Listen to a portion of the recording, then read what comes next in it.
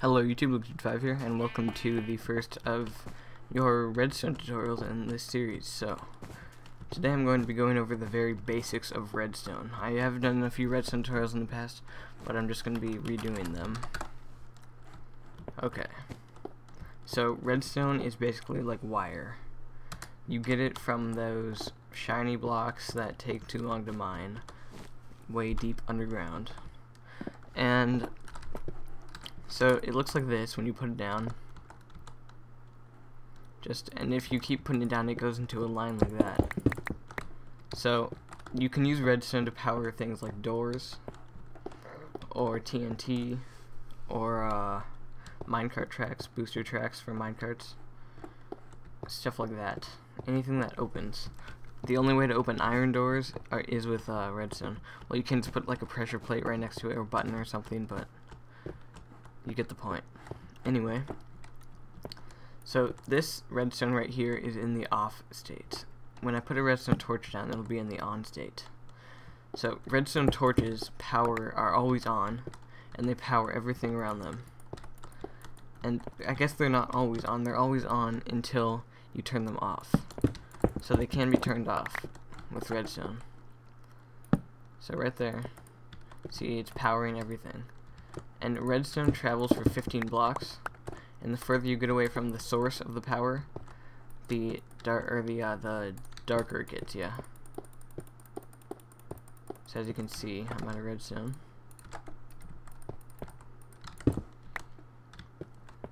As we get farther away, it gets darker. It gets darker. So it runs out like right there or something. I don't know exactly where.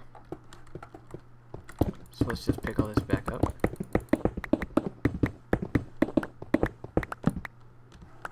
Okay, and recently, I guess a while ago, 1.5 update, Notch added something called redstone repeaters. And redstone repeaters are, well, first I'll show you, this is a lever. It's made by putting a stick in bottom and a cobblestone on the top. No, it's cobblestone on bottom, I don't remember. It's either cobblestone on bottom or cobblestone on top. And yeah. But anyway, when we put this switch on, the door opens, because it's powering the redstone. When we turn it off, the door closes. So a redstone repeater basically changes the amount of time it takes for the current to get to the door. So right there, it's almost instant. But if we right click and set it on the high setting, it takes a while. So what if we do it on the high setting here? It takes a little bit longer. What about lowest? Pretty fast. So what about if we do the highest on here? And by the way, this will still power this. It powers everything around it. There's just no redstone on either side of it to make it align. So takes a pretty long time. So redstone repeaters are fairly basic. I like the old way repeaters though a little bit more, which I will show you now. So let me turn flying on and fly over there real fast. Okay, so what these are called, these are inverters. And they basically invert the power. Hence the name. So again, here's a normal door. And then right here you can see the switch is down and the door is closed. If we put this switch along with the other switches and now they're all up, the door opens. And that's because we have inverted the power right here with this redstone torch.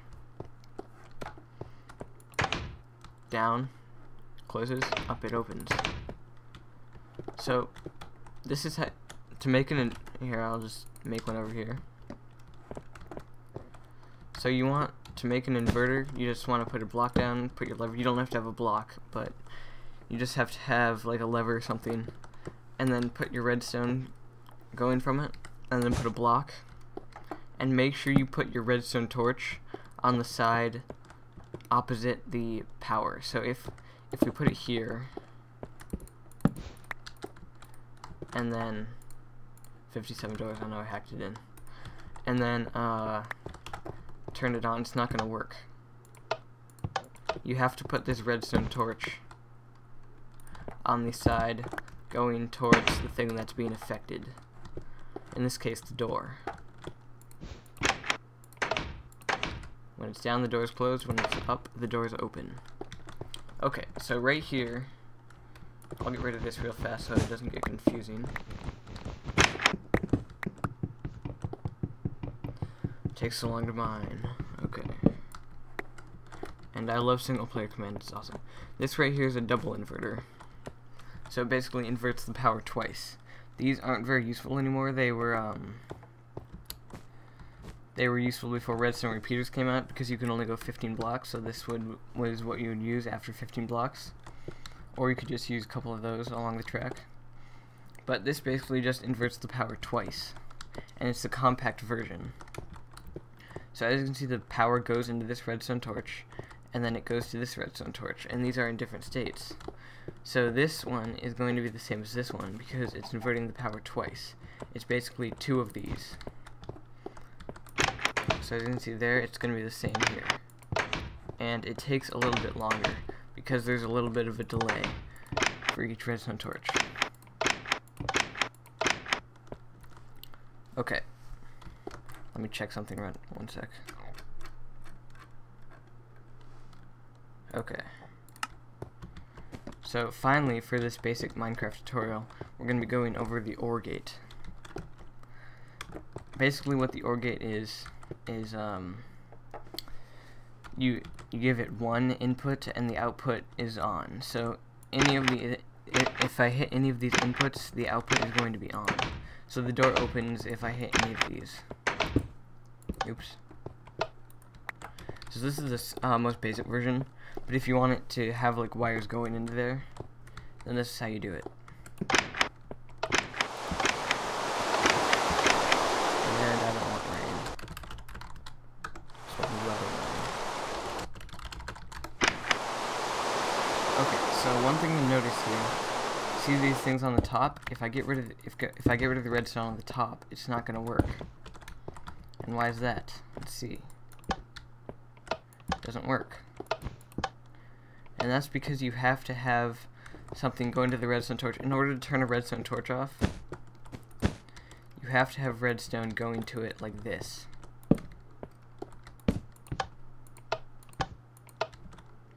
So, if I move this over one,